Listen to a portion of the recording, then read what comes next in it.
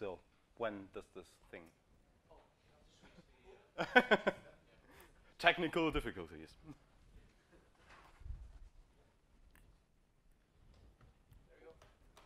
Yeah, okay, wonderful. So welcome to the Free and the Furious.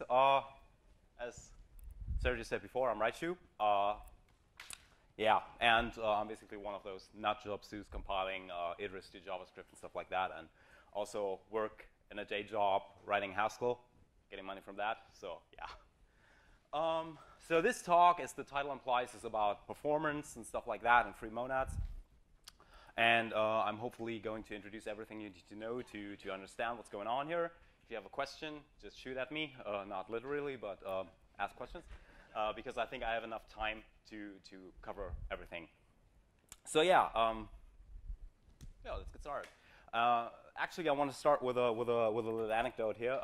When Sergio asked me if I wanted to give a talk at this conference, I wasn't quite sure what to talk about. There were a lot of things on my mind, and Codensity was definitely one of them. But I didn't know if you folks would find that interesting, or if it maybe was too complicated or too academic for some reason. But yeah, I wasn't quite sure. So then I stumbled across this little thread on Reddit.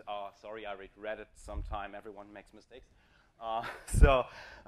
There's this one thread on the OCaml subreddit, which was basically called "What are OCaml's critiques of Haskell?" And there was one comment that I found particularly interesting, in which the author stated that Haskellers are Yoneda crazy. So if you don't know what Yoneda is, it's a lemma from elementary category theory. I think it's been mentioned a lot of times during today.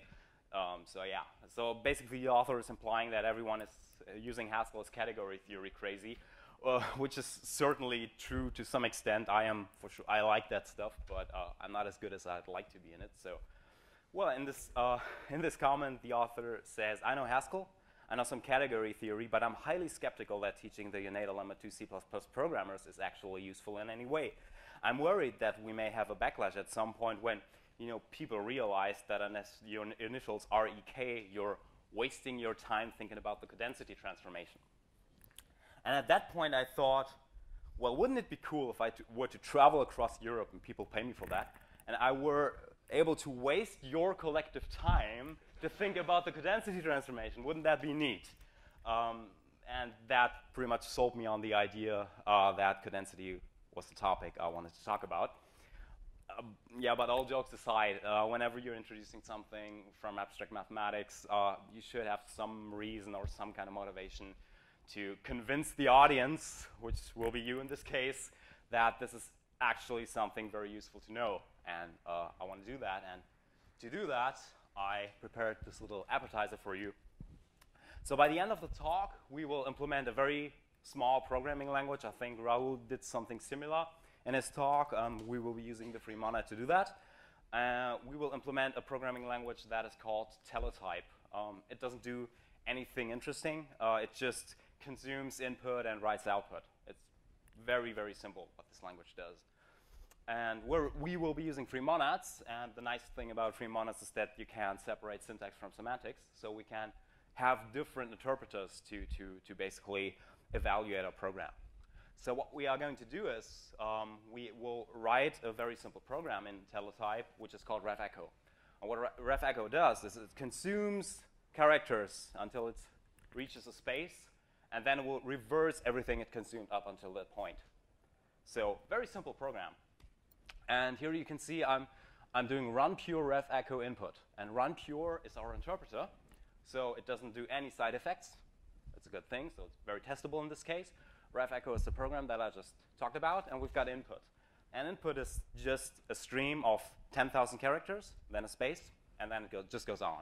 So we are going to consume 10,000 characters and then reverse them. As you can see, the performance is, well, it's not good. It takes 71 seconds to complete, and it takes a lot of memory. So that shouldn't really happen if we're just reversing 10,000 characters. So something is going wrong here. So as you may guess, Codensity is going to be the tool that we're using to solve this problem. And one of the neat things about Codensity is that it gives us a very nice little combinator, which is called improve. You can sprinkle it throughout your code base, and good stuff will happen. Magic. It's not really magic. I'm going to explain how it works. Not the mathematics behind it, but I could. If you want to know, we have a whiteboard and coffee. So yeah. So let's put that thing into action. And yeah, so here I'm using that. I'm omitting the performance, so I get some tension in here. So the only thing I did was I added improve. Everything else is the same. I didn't touch ref echo. The interpreter is the same. Input is the same. I'm not cheating here. So maybe the performance gets a little bit better here. So let's look at it. What's the performance of that thing? It's a little bit faster. So now it takes just 700 milliseconds to complete. That's, well, orders of magnitude we're talking about here. Yeah, so there must be something deeply magical going on here. And if this doesn't convince you that codensity is something that is actually useful, I don't know what does. I mean, that is like something that can happen in real code. And I will show you what's going on there. So yeah, let's talk about what we are going to talk about today. So I'll outline. And the first thing I will talk about is lists and monoids. So why lists and monoids? I'm going to use something that hopefully everyone in this room knows to emulate the problem that we just saw. So we're going to analyze the problem in terms of a language that everyone is familiar with in this room. And I'm also going to introduce monoids, which are a very simple algebraic structure, and a lot of people have talked about this today. So I'm going to reiterate this once again so everyone totally understands what this thing is. Yeah. OK, and then we want to solve this problem. We want to after we emulate this problem, we want to get our performance back. And I'm going to do this by introducing something that's called a D-list or difference list. D-lists are basically just a different representation of lists. So that's just the thing. They were invented by John Hughes somewhere in the 1980s. That's not important, but whatever. Nice trivia. So we're going to use that thing to solve that problem. After that, I'm going to recap what free monads are. So if you don't know what they are, some people have spoken about them today.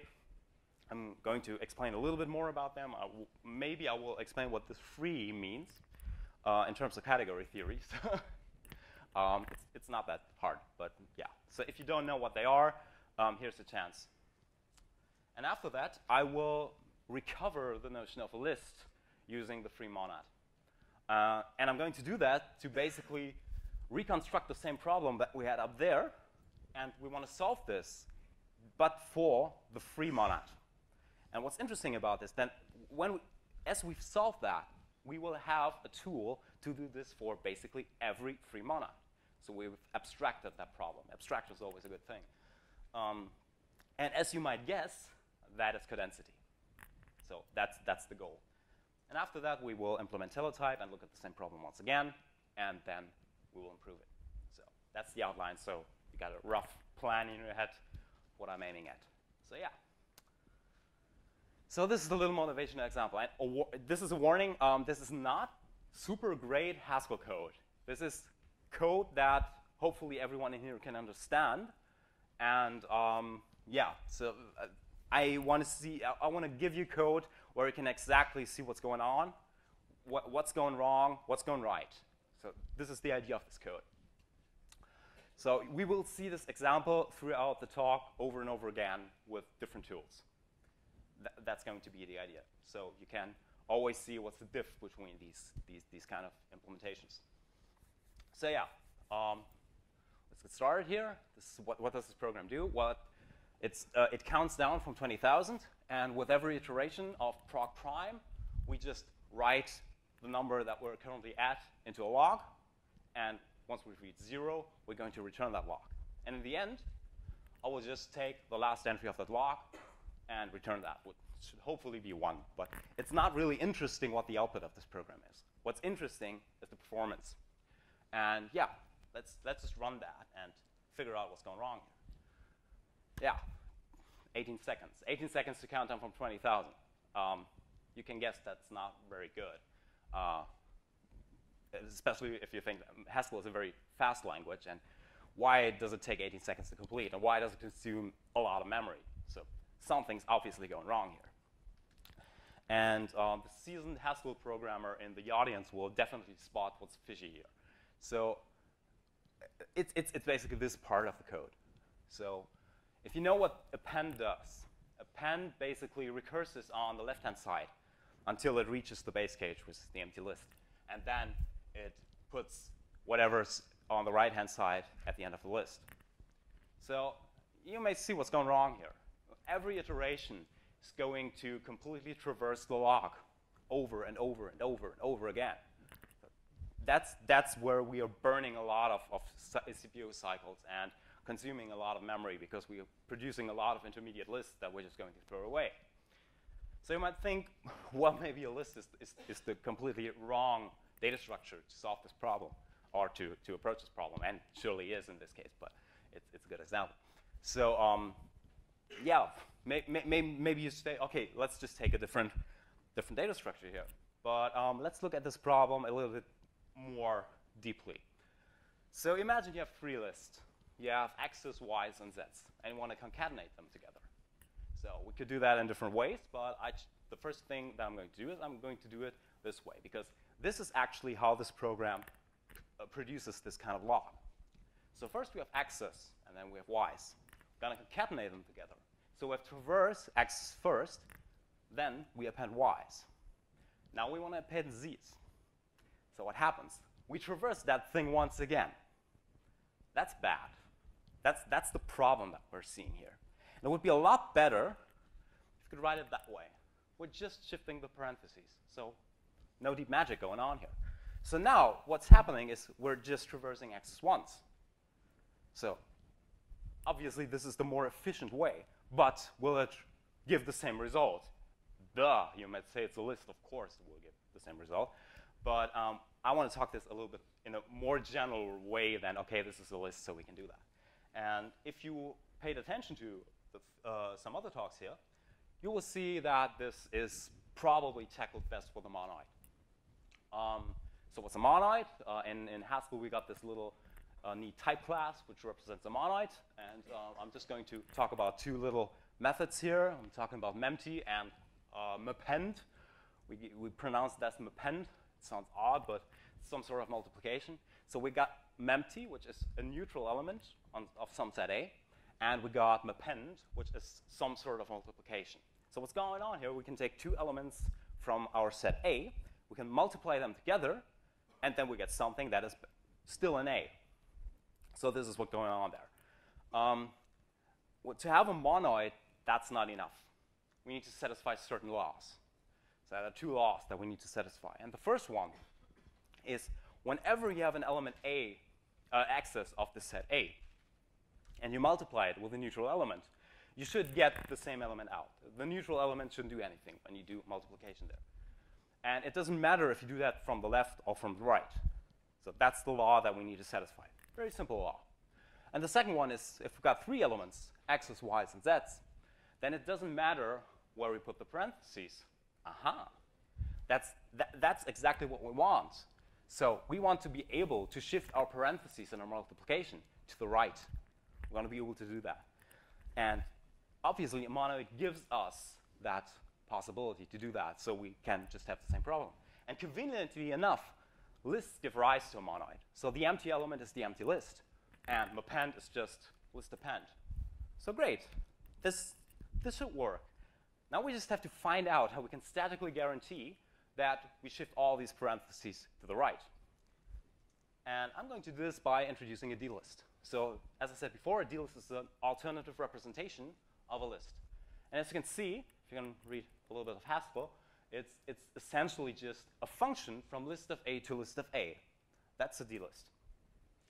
So what is this argument that we feed into the D-list?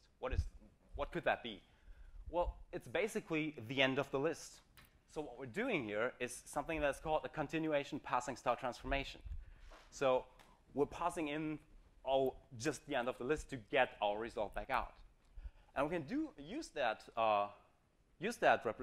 representation to build our basic functions that we know. We can use empty. We can write empty to give us an empty D-list, and that's essentially just the identity function. We feed in the empty list, and the result will be the empty list once again. We can have singleton, which just takes an A, something of type A, and what it does is just consts x to the front of the argument. So once again, very simple. The next function that we have is append. And that is very interesting because that thing is just function composition. So we just have, we have two d-list x's and y's. We compose them together, and what we get is, well, the appended list, the appended d-list. And another interesting observation that you might see here, all of these operations just take constant time. Even the append operation takes constant time. So it's not linear time like in the other case when we had to traverse the left-hand side of append. So there's something interesting going on here. This is good. So in the end, we want to get back out the list. As I said before, we're just passing in the empty list, and then we get the result. So OK. And conveniently enough, d-lists also give rise to a monoid. So there seems to be something neat going on here. So let's put that thing into action. So here I'm using the overloaded lists language extension, which is basically just, it enables me to use list syntax for d-lists, so it looks a little bit nicer. I'm also using a package which is on package, which is called dlist, obviously. And it just has all that stuff that we need in there. So you don't have to write that yourself. So now our log is not a list of strings, it's a dlist of strings. And the only thing that we've changed here is this toList operation to get our list back out. And we're using this append multiplication on that. That's everything that we changed. So not much changed. Let's look at the performance. It's OK. I can work in the dark. OK. I didn't notice that. OK. What you see here, now it just takes 20 milliseconds. Remember, it took 18 before that. So this is good. We got a lot out there. And it also consumes less memory, once again. So yeah, we solved that problem. We solved it for lists. But now let's move on to free monads, because we're not here to talk about lists. So yeah, free monads. What are free monads? First of all, I didn't say something about this list monoid that I started out with. The list monoid is basically a very, very special monoid. And what do you need to do to get a monoid when you have a certain type, an arbitrary type? Well, you just feed it into a list. And then you automatically get a monoid. So the interesting thing here is that I can take some arbitrary type and generate a monoid out of nothing. So this is what we call the free monoid in Haskell, or in category theory, to be precise. So this notion of freeness is a categorical one. It's not like free beer or something like that. It has actually meaning. So yeah, now I'll get to switch to the whiteboard. I want to explain to you what this notion of freeness means. And it's a little bit involved, but the idea is pretty simple. So up here, we have, so let's call it this the land of monoids. We call this mon. So the category theorists in this room are already snickering, I guess. So what we can do with a monoid is that we can basically forget that it's a monoid. And then it's just a set. So all we're doing is we're forgetting about that there are special operations in there is a neutral element. We just forget that. And what we end up with is something that lives down here in the world of sets. We call that set. So this process of forgetting something can be modeled in category by using something that's called a functor. I hope you know what a functor is, because that's basically what I presume now. So we're using that functor here, and it goes down there. It just forgets everything. And we call that the forgetful functor, which is naturally denoted by the letter U. Yeah, category theories. It means underlying. It's the underlying functor. So can we get back up there? Can we do that? Yes, I told you how to do that. We just build a list. We just build a string of words. And we can go back up there. And that's the free functor. And we don't want to confuse it with the forgetful functor, so we call that one F. I didn't make this up. So mathematicians are weird. So what we're looking at here is something that we call an adjunction in category theory. And we denote it with this fallen over T, turnstile. So what free means, what a free functor is, it's basically this left thing. If it is on the left-hand side of such a thing, where the right-hand side is something that is this forgetful functor, then we get something that's called the free functor. And that is, it's not free as in beer, it's free as in left adjoint. So this is called the left adjoint for obvious reasons, and this is called the right adjoint. So just to get this kind of, well, terminology out of the way. Maybe you don't find this interesting, but I do. So what's a free monad then? A free monad then? Well, it's the same idea that up here we've got monads, and we forget about that they're actually monads, and what we end up with is a functor. So we monad, functor. Can we go back up there?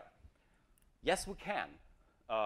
And that is basically the free construction that we see over there. So take some f, which is a functor, an arbitrary functor. We don't care what it is. Put it in there. And what you get is a monad. So you can see that with this instance. We have some functor f. We don't care about what it is. And we can write this monad instance for free. So this is the same concept. In the list case, we had an arbitrary type A. Here we have an arbitrary functor f. So we get that thing out. So don't pay too much attention about the implementation here. I'm using typed holds to write these things. And the good thing about this is that the types direct you into the correct way. That's a pretty cool thing. So the types kind of force you to write this kind of implementation, which is pretty neat. So now what we need is a function to lift something that is in our functor, some fa, where f is a functor. We want to be able to lift that into free fa. So that's also a function. I mean, that's kind of simple here, but we're going to generalize that thing later. So keep that a little bit in mind. So this is going to be generalized in the future, and this is going to get important. Okay, let's recover the notion of a list here. So what kind of functor do we need to feed into our free construction when we want to get a list back out? If you guessed the list functor, then you're wrong. And I've been wrong with this at first. Why not the list functor? Because it would give you a different monad. Here we have to use a different monad. What I'm basically using is the functor where, think about a tuple. You have A and B, and you're using all functions on this part of the tuple. So that obviously yields a functor as well. So yeah, we're going to use that. And now we need to get our list back out of that free construction. So run pure, this underscore, at that point there would only be unit, so I left that out because that's not important. We use unit to denote the end of the list. So when we run that, we get the empty list back out. When we run that, we just take x, put it in front of a new list. We take axis, which is the tail. We run our run again, and we construct that list once again. So now we build the empty list, which is this pure unit. We use lift f to build our singleton list, and so on and so on. And what's interesting, append is just monadic bind. If you don't believe me, that's a nice exercise for home. But yeah, you can use monadic bind to concatenate two lists together. This is going to be important when we want to solve our problem. So let's run that. So once again, we use our little program here. We use that free thing that I just talked about as our list. So this is basically just a list of strings, just very complicated. What we do here, we run run this thing, so we get the list back out. Excuse me. And here we use append and singleton. So it's once again the same program. So let's run that. Great Scott. That is even worse. So we complicated things a lot, and we miserably failed. I mean, this performance is abysmal. I mean, 145 seconds to complete the same program. And memory, I don't want to talk about that. Something's going really, really wrong here, even more wrong than before. So obviously, this is going wrong again. Everything is nested to the left, and we want that. So we, once again, need to statically guarantee that everything is associated to the right. So yeah, but first let's look at the problem that we actually have here. Why is this even worse than the examples that we had before? And to understand that, we need to understand monadic bind a little bit better. This is why append and the monadic bind thing was important. Basically, we can think of bind as substitution and then normalization. OK, what does that mean? So let's think we have a monad MA. So monad M, and we have some A in there. What we do then is we substitute all the elements A with this function. So what we get then is an MMB. That's not what we want. We wanted an MB. So we need to squash these two M's together. And that process is called normalization. So we squash these things together. So to implement that, we basically just used fmap, which is our map for the Scala people. We call that thing fmap, to substitute. And then we use join to flatten that thing. You call that thing flatten, I believe. So let's look at the join implementation. So this is just like a little bit of pseudocode here. Well, it's actual Haskell, but in this case, it's just a comment. So let's look at join in terms of pure. So pure is pretty simple. Remember, we got an MMA here. So this is an MA. We just pull that out. Problem solved. But let's look at this one. See anything weird going on here? It's not really getting smaller, isn't it? I mean, we're recursively calling all that thing and put 3 on the front. That's bad. So what's happening here is bind in a free monad is only defined in terms of substitution. It doesn't really normalize. So this thing grows with every bind that we're doing. So now we've got even better reasons to reassociate that thing because it's growing. And we have to traverse even bigger trees in this case every time. So we need to do that kind of transformation that we talked about. We need to shift the parentheses to the right. And can we do that? So to understand that we can do that, we have to look at the monad laws, which also have been mentioned before. So let's look at this little law here. We have return A, we bind it to F, and we get an FA back out. So what return does, it sort of acts like some sort of neutral element here. So it doesn't really do anything if I put return on this side. So this is like the left identity in this case.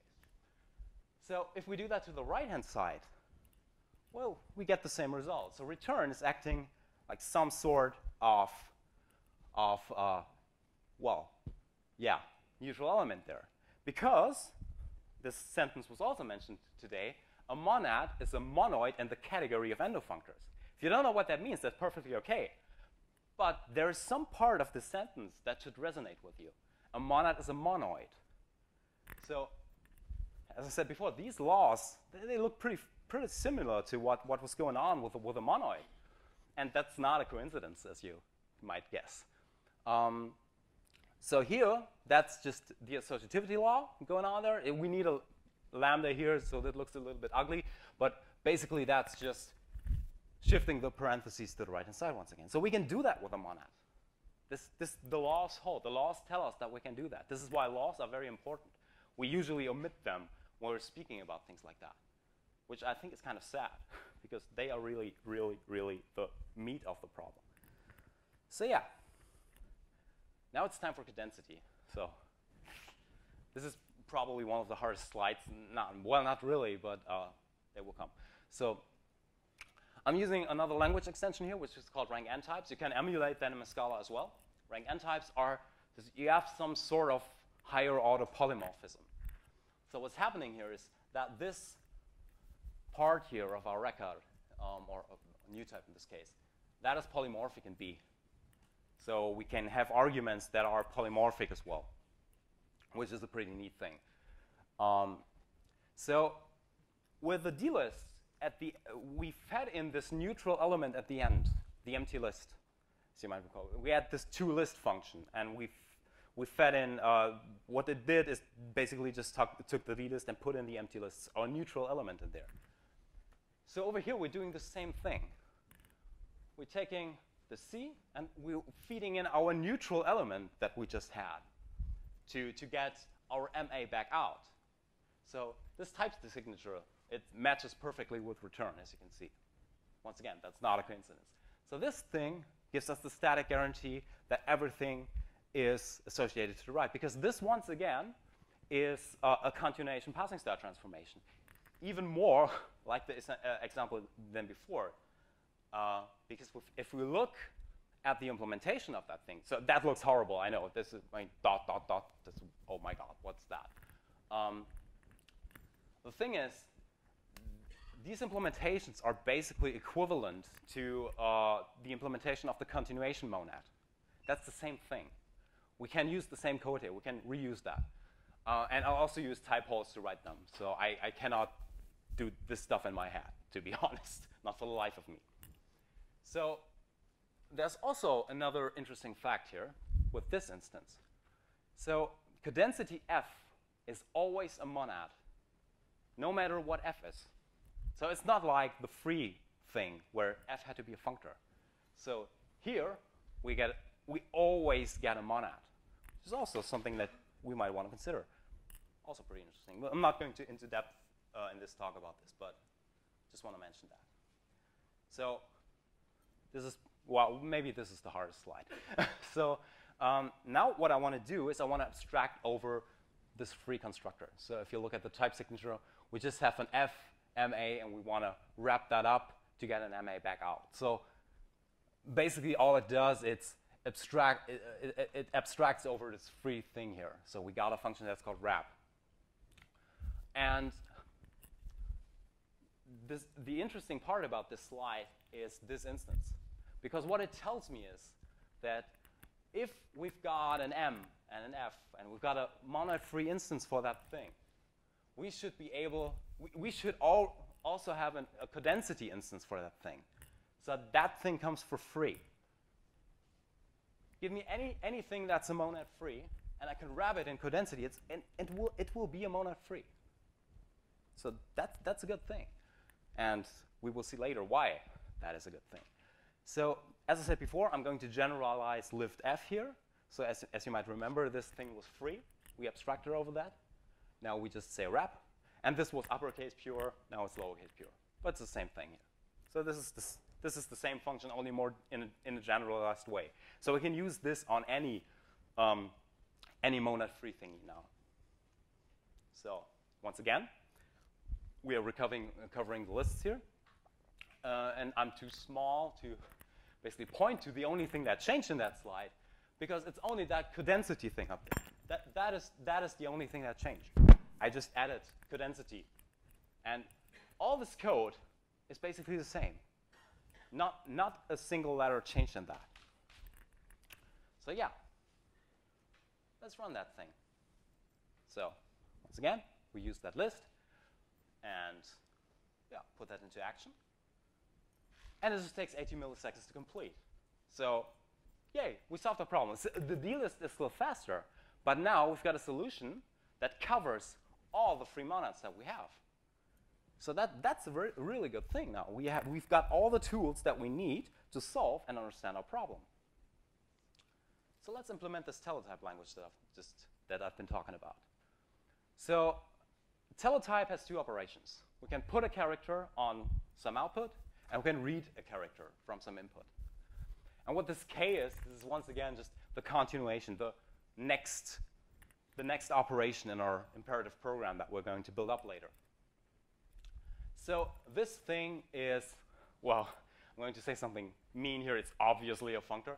It's, if you want to know why that is, you can write the instance, but I'm just lazy. I'm going to use the derived functor language extension from Haskell. So I can just write derived functor, and it just comes free, which is pretty cool. Saves me some boilerplate. And then I'm going to build our free monad. So I'll just write teletype A, blah, blah, blah, blah, free teletype A. So now I've got a monad.